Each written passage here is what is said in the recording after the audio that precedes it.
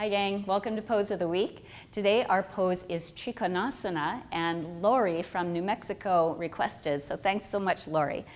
All right, well, Lori was asking or mentioning that Trikonasana is a place where people fall apart in many different places, and I 100% agree.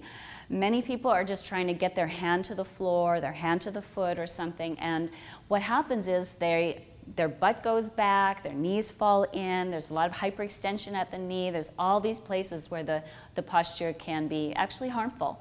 So here's my approach, Lori. So what I want to do first of all is set up the feet. So I'm gonna have my right toes pointing straight ahead, my left foot's grounded. Now I know that the way to stabilize the arch of my feet, the knees and the hips, is by activating externally in my legs. Mostly my hips is where it's happening. So I activate external rotation there.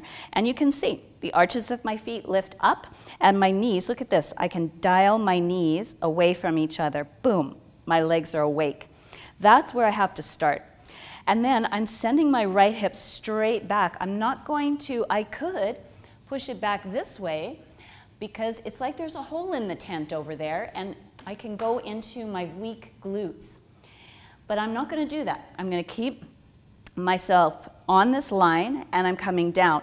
Now before I rush into going down any further, I'm going to check my back leg. Am I hyperextending, or should I bring a little bend in there? Keep dialing the knee out. Keep dialing this knee out. It's different when you're standing straight up compared to when you come down like this. You might have to readjust a few times. You can use a block or you can have your hand on your shin, ankle, or foot, but we're not bending through the spine because this is the other place where weaknesses show up, and that's in bending into the spine. So I want to stay where I can keep my spine in alignment, because the final piece of this pose is this rolling open action that I want to come into. Now, where's that twist supposed to happen?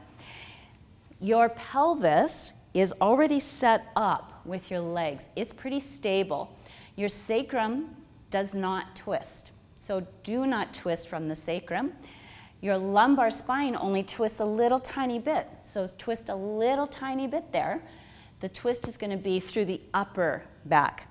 So no torquing on the SI joints or the lumbar spine. This is all pretty stable.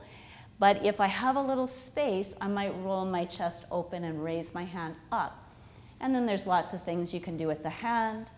You can have some fun with that. That's kind of the cherry on top. But the main part of this pose is getting those legs strongly energized. Spine in a good, healthy position for the spine. And then yes, we absolutely experience a sense of expansiveness here. Bones are reaching out while the muscles hug in. So that's what we're going for. Who cares about a goal of getting your hand to the ground or whatever you think it might be? It's, can I be respectful to my body and actually strengthen my body in my movement practice, in my yoga practice? All right, so I hope that helps, Lori. Give me your comments. I'm sure you will. Thanks for joining. Bye for now.